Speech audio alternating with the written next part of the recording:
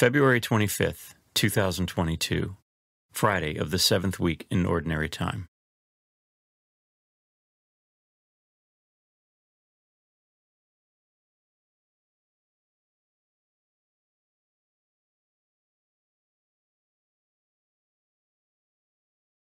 A reading from the letter of St. James. Do not complain, brothers and sisters, about one another, that you may not be judged. Behold, the judge is standing before the gates. Take as an example of hardship and patience, brothers and sisters, the prophets who spoke in the name of the Lord. Indeed, we call blessed those who have persevered. You have heard of the perseverance of Job, and you have seen the purpose of the Lord, because the Lord is compassionate and merciful. But above all, my brothers and sisters, do not swear either by heaven, or by earth, or with any other oath, but let your yes mean yes, and your no mean no, that you may not incur condemnation. The word of the Lord. The responsorial psalm. The response is, "The Lord is kind and merciful." Bless the Lord, O my soul, and all my being bless his holy name. Bless the Lord, O my soul, and forget not all his benefits. The Lord is kind and merciful. He pardons all your iniquities. He heals all your ills. He redeems your life from destruction. He crowns you with kindness and compassion. The Lord is kind and merciful.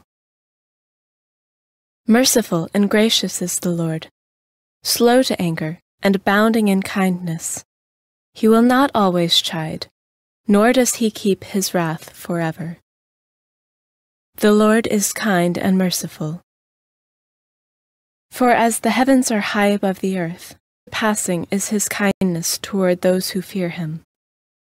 As far as the east is from the west, so far has he put our transgressions from us.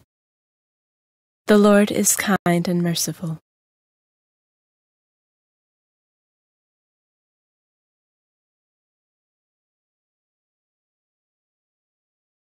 A reading from the Holy Gospel according to Mark. Jesus came into the district of Judea and across the Jordan. Again, crowds gathered around him, and, as was his custom, he again taught them. The Pharisees approached him and asked, "Is it lawful for a husband to divorce his wife?" They were testing him.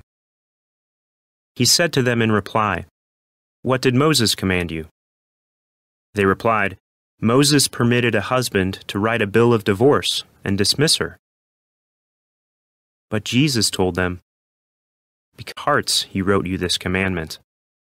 But from the beginning of creation, God made them male and female. For this reason a man shall leave his father and mother, and be joined to his wife, and the two shall become one flesh. So they are no longer two, but one flesh. Therefore what God has joined together, no human being must separate." In the house the disciples again questioned Jesus about this. He said to them, "Whoever divorces his wife and marries another commits adultery against her. And if she divorces her husband and marries another, she commits adultery. The Gospel of the Lord.